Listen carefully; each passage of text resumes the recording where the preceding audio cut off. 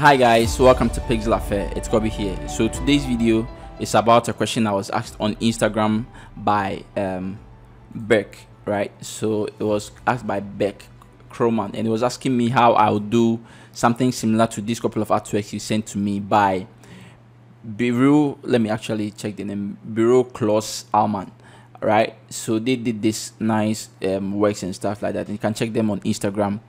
And there were a couple of them, but this one was the simplest and the obvious one. I think it will be a bit easier to do something similar to this using not any serious simulation in Cinema 4D, right? But there are other things, other ones like these ones here, right? And I think even with something like this, you probably might be able to cheat it using the same technique that you are going to show in the video we are going to do, right? So let's actually see how we'll create something like this and Cinema 4D using Cinema 4D's volume builder and stuff. So let's get in. So I'm in Cinema 4D and I'm using Cinema 4D 2023.1 in this particular scenario, but I think for the most part you should be able to do this in I think Cinema 4D R20 upwards, I think, but I'm using 2023. So this is something I quickly created whilst I was playing around with it. So let's see how we will do something like this. So let me actually create a new scene, and I'll create a cogwheel. Like that's what I used in the video I did. So a cogwheel, and I'll change the teeth to like flat, and I'll go to the inlay and I'll change it to spook. I'll set the spook's number to 5, right, and I'll adjust it a bit, something like that. Nothing fancy. So this is what I use to create the object. So now I'll put it in an extrude, make it a child of the extrude, and make it something like 20, right? So after it's done, I'll come to the caps and I'll the caps. I'll actually load the caps. There's this one which I like, half circle, so I'll just double click on it, and you can see it gives us this bevel indented stuff, right? Let's reduce the segment to something like 10 of the caps. If you check the caps, reduce it to 10, and let's actually, even the cogwheel, let's change the intermediate point to subdivide so that it's a bit smoother, right? And now let's simply put all of this in a remesher so that it gives us enough detail. We can actually do this by coming into the caps and changing it to the caps types to regular grade and all of that, but I usually like using the remesher. So I'll come in here and I'll create a remesh. I'll make the extrude the child of the remesh, and now you can see it remeshes our object, right? So I can simply make it, actually let's increase the density to like something 200%, mesh density to 200%, and now so you can see now we have enough segments because we are going to use a vertex map to actually grow the liquidish thing around it, right? So now we can simply make this editable. If you want to keep using it, you can simply duplicate it and make it this one editable, or if you are using Cinema 4D 2023, you can just right click and add vertex map to it straight, but in this case I just want to make it editable. So to make it what we are going to use is the vertex map, which will grow around our object, right? So it's simple. I just right click and come into the other tags, and I'll add a vertex map to this. I have a tutorial on here that explains this whole process of vertex map and everything, and I'm going to do similar in this case. So in the vertex map, I'll make sure use fields is checked, and I'll actually come in here and I'll create a spherical field, right? So you can see we have a spherical field on top of our freeze layer. We can leave the freeze layer in here for now, actually. So I'll select the spherical field and I'll move it on the side somewhere here, because we want it to start growing from somewhere here, right? So maybe at frame 10 we can set a keyframe at this position for the spherical field, and at frame 0 can move it on the side. We don't want it to show. So when you hit play, you can see at frame 10 it comes in, and then let's select the vertex map, freeze, and change the mode. Let's clear it first in case of anything, and change the mode from none to grow. So now if you hit play, you can see comes in and our vertex map grows. That's all we want. I can select come down here and let's reduce the effect strength to something like probably 20 to see what we have. right? And you take start growing and all of that. So that's basically all we want. What I usually do is that when I'm cool with my vertex map and everything, I usually want to bake it. So I'll simply right click on our remesh object and I'll bake as Alembic, right? So that it stores the vertex map and it can scrub through and it doesn't delay us. So I'll just go ahead. And now it's big. So we have two objects, the original one which has the vertex map and the Alembic one which is big. So let's select the vertex map for the original one and come to the basic and disable it so that it doesn't slow us, and you can also disable the spherical field and hide even the mesh. So now this is the Alembic file, and if you select the vertex map on the Alembic file, you can see we have vertex map growing. So this is what we are going to use to drive our sort of liquid growing around our object, right? So to do that, we are going to use volume builder, and all I have to do is to come into my object volume builder. I'll create a volume builder, and in the volume builder, actually I wouldn't make the remesh a child of the volume builder. So I select the volume builder, come to the object tab, and instead of making this a child of it, I'll actually drag it and drop it in here so that it creates a link, right? So let's select the volume builder and change the voxel size to something like 2. Yeah, I think it's fine. Let's hide even our Alembic for now, and you can see this is what we have here, right? And so how do we get our vertex map to be recognized in this volume builder? And to do that, it's as simple as that. You know, we can actually use fields in the volume builder, right? You can use fields like linear, radial fields in there, but we have this field that we can actually put it directly in the volume builder, which we can use our vertex map through, and that's the group field. So I'll create a group field and I'll make the group field a child of the volume builder, right? And now if I select the volume builder, I can see the group field has been added, right? So now if I select the group field, actually let's put in the vertex map. So nothing changes though, but if you select the group field and now drag and drop in the Alembic vertex map in here, right? Still nothing changes. But now if you go into our volume builder and select the group field, come down here to the creation space, change it from box to object below, you can see now something is happening with our volume builder. Let's put the volume builder in a volume measure. So I'll create a volume measure, select the volume builder, hold Alt and come here and click on the volume measure to make it a parent of the volume builder.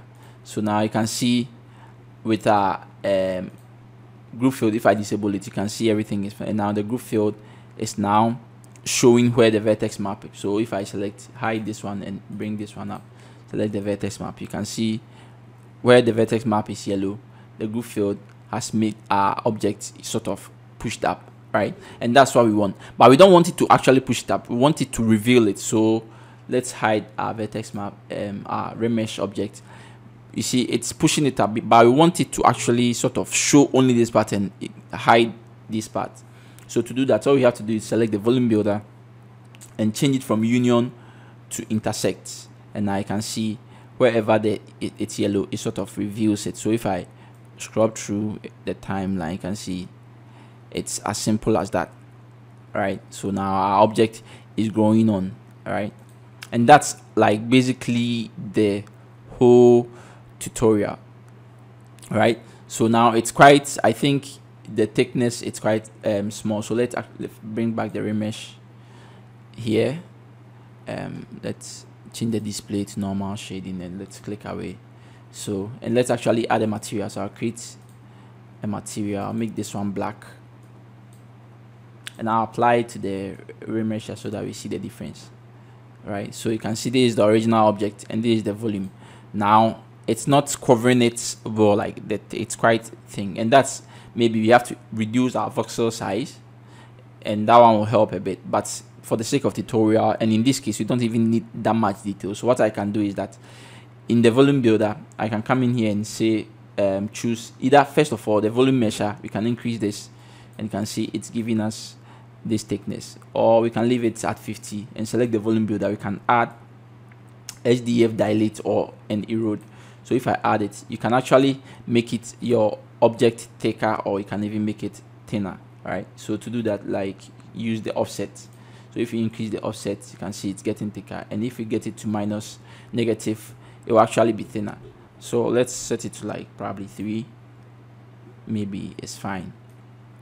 So if we hit drag, scrub through, you can see it's growing and basically growing to fill our object. So that's basically how to use the vertex map to grow on any object. You can apply it to almost anything. Now, after here, one thing I also added was, I felt, you know, there should be a little bit of movement because it's liquid at the tip and stuff like that. So what I did was to I wanted to give the edge or the tip here a bit of swelliness and a bit of movement. So to do that, what I did was, I'll go back and hide our vertex map, and I'll select the remesh, the map, right? So I'll select the Alembic remesh, right click, come to other tags, and I can apply a vertex map to the Alembic again, right? And I think this is only possible in, I think, Cinema 4D 2023.1. I don't know if you can apply vertex map to Alembic in previous versions though, but if it works, then that's fine. So now I've applied another vertex map to it, and I'll come to the Fields tab, right? Make sure use field is on, and I'll come to the Fields tab, and now we will drag and drop in the first Alembic map, which is the Alembic vertex map, right? And let's actually name this vertex map 2, so that we don't get confused. So let's go to the fields, and now it's reading the Alembic, the vertex map from the Alembic file, right? So all we have to do is now select it, come down here to the modify layers, and let's add a curve layer on top of this. Click and hold Control to click somewhere to create an extra point of our line. And now let's drag this one down, move this one up here to give us this particular like edge flow, right? It gives us this vertex map at the tip, the yellow part at the tip of our volume builder. So if I bring the volume up, you can see at the tip we get this yellowish this thing. That's what we are going to use to drive a little bit of displacement, so that our object has a little bit of movement in there, right? Let's go back and hide these ones. So now that we have this edge, I mean, it's too sad, it disappears suddenly. So if like I just scrub through, it moves, it disappears suddenly, but I want it to leave a little bit of tree, and to do that I have to add a little bit of delay to it, or decay. So I'll come into the modify layers once again, and I'll create a decay, right? And now if I go back and hit play, you can see now it doesn't disappear, it takes a little bit of time. In fact, if I exaggerate the decay to something like 80, right, and let's hit play, and see it takes time before it fades away, right? And that's what we want, so that we will use this particular vertex map to drive displacement on our volume measure. So what you have to do is, now let's bring back our volume builder and the mesh, right? And now let's add a display in the volume measure. So let's come into our deformers, and I'll add a displace deformer into the volume measure, right? Let's come into the displace shading. Let's change it from click on this one to choose noise, and I can see have some noise in there. Let's increase the noise, the global scale, to probably 300, and you can even add animation to it, right? So there's a little bit of animation. Right, I mean, it's not playing in real time because I'm recording and all of that. It's sort of slowing my scene, but basically it adds a little bit of animation, and we don't want it to sort of show the blackness. So wherever it's black, let's make it a bit something like 20% gray, so it's gray to white, right?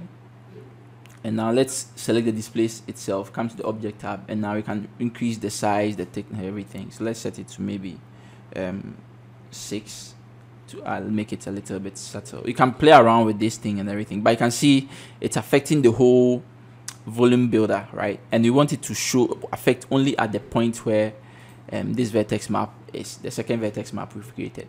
So to do that, we just select the displacer, come to the fields tab, and now let's drag and drop in this vertex map, and you can see now it affects only the edges where this vertex map is, right? So if I hit play, I mean, it will be slow, but you basically get the idea, right? So that's basically the basic technique I use in this particular case, right? So now it gives us this display, and we can actually even go ahead and because like I said, in 2023 you are able to, for instance, create vertex map on generator object. You can even right click on this vertex volume object, volume measure, and come into the other tags and add a vertex map to it. And that vertex map, let's use this one to drive the vertex map. So let's use the second vertex map to drive the vertex map of volume measure itself, right? And you can see, and you can also go ahead and add displays on top of it and play around with several things, right? So basically this the technique, or how I'll do something like this if I'm playing around with Cinema 4D, and I hope you've learned something from it. And this vertex map can even help you in texturing the liquid which is growing on the object, right? So now you can actually use at the edges, use something different colors, or it fades from one color or different shades to another, right? So this is basically how something like this I will do using Cinema 4D. And because I'm recording, it's quite slow, so I'll quickly bake it and show how it plays. So after making it bake, like you can see the way it plays, right? There's a little bit of animation in it. Actually, what I did was, let me actually in the displacer, the noise, I actually reduced the global scale to 200, and I increased the animation speed to 2, right? So that the noise is a bit faster and very obvious. And you can see like this. So you can actually play with it to see something which gives you like a feel of some liquid or anything, right? So that's basically how you do this. And from here you can simply go ahead and texture it and add interesting materials and start to it to get what you want.